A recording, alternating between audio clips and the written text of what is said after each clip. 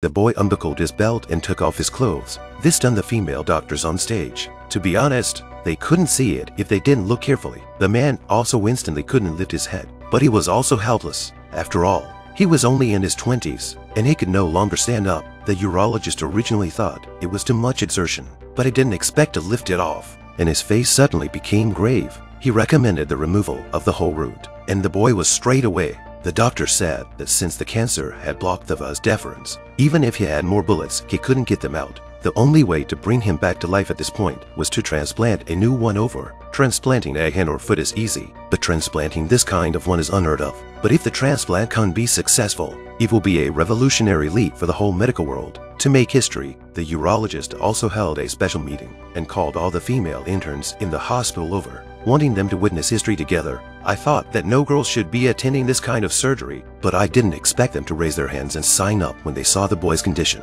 Just then, the head doctor stood up. He said, "This kind of surgery in the world, in a few successful cases, if the operation fails, will endanger the boy's life." So he suggested reconstructive surgery to restore the basic appearance of the line. But in this case, at best, it can only be a faucet. Other useless, the urologist said. This surgery he had been studying for decades, and it is impossible to make mistakes. The director of the doctor did not say anything more. Just when the boy was pushed into the operating room, the boy's brother also said that after the success of the operation to give him a wife. The boy is also full of expectations. However, was that surgery as easy as the urologist said? To be honest, at first, the operation went quite smoothly. However, when it came to the critical moment of transplantation, the overconfident urologist wanted to let the intern come up and practice as well, and the selected female intern was excited. After all, she had never touched this thing before. The female intern, overjoyed, pulls the boy's key part right out while working on the vein. Oh God,